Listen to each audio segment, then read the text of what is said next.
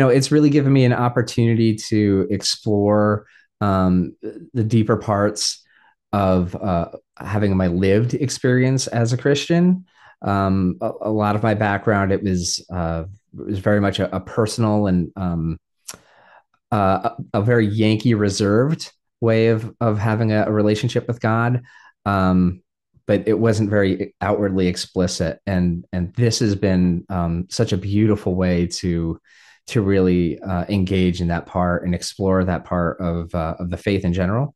And personally for me, just getting me to take that next step in my journey. St. Mark's has made probably every difference in my faith life. And I found St. Mark's just at the perfect time because it was such a welcoming place. And I was able to just come sit in the pews, come with all my questions and wonderings and maybe skepticism. And it was a fabulous place to just slowly form who I am amongst a community of other people that were also on a very deeply faithful path, but also very, intellectual and aware of that questions are part of faith.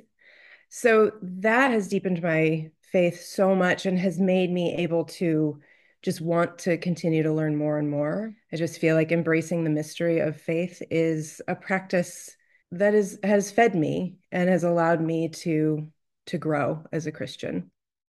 I think it has made a big difference actually in two respects. For once, it has provided us as a family with a space and a way of sharing our faith. And the other part is that it has challenged me to make my faith more personal. And I find that word and sacrament at St. Mark's is a treasure to me and to many now. And Rini and I both sing in the choir.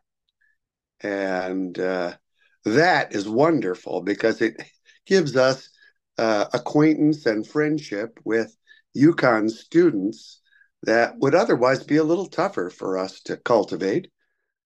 I have to say that over the years, this experience that the spirituality I'm encountering at St. Mark's, the peace it's giving me to be worshiping with this community, the people we have been meeting and we just like hanging out with, like talking to, the music we are sharing, all that kind of is such a strong presence that if I take serious anything of what I've learned previously in my Roman Catholic life, namely that the Christian faith is in a way handed along over the generations as a human encounter, then I kind of have to believe that. So I kind of have to stick with it. And for me, this has been a huge step to really make this personal decision to not hide behind an institution, but to really trust my own sense of where I'm finding what I'm looking for.